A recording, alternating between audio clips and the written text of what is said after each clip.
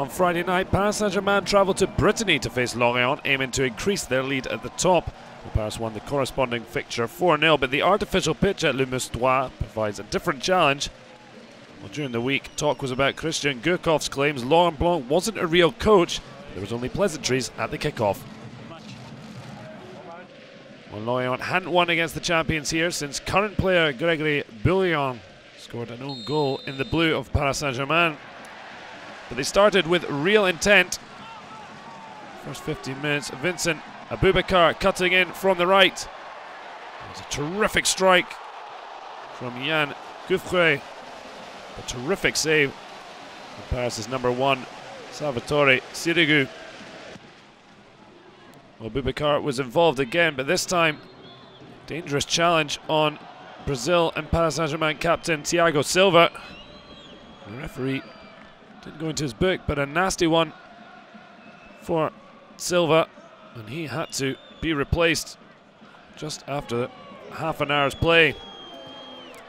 The Paris started to assert themselves, and Kévin should have given them the lead. Christophe Jallet's cross, the Uruguayan headed into the ground, but Fabien AUDARD able to tip over. But they did go ahead just before the break. Zlatan Ibrahimovic starting the move, and it would be his terrific skill in the box. Incredible feat. The ball finds its way past the goalkeeper, and Thiago MOTTA on the line. Oh, an unbelievable back heel to start the move, and when Kévin cut it back, a drag back and shot, it went through AUDARD. And Thiago MOTTA on hand for his third goal of the season, his best return in the Parisian shirt. Sirigu calm at the break. And Marco Verratti showed Paris' increasing confidence. He found Ibrahimovic, the Swedish international, and Fabien AUDARD in terrific form. 37-year-old keeper brilliantly tipping it round the post. But the Lorient keeper knew nothing about this effort. Former Lorient man Jallet striking back across goal.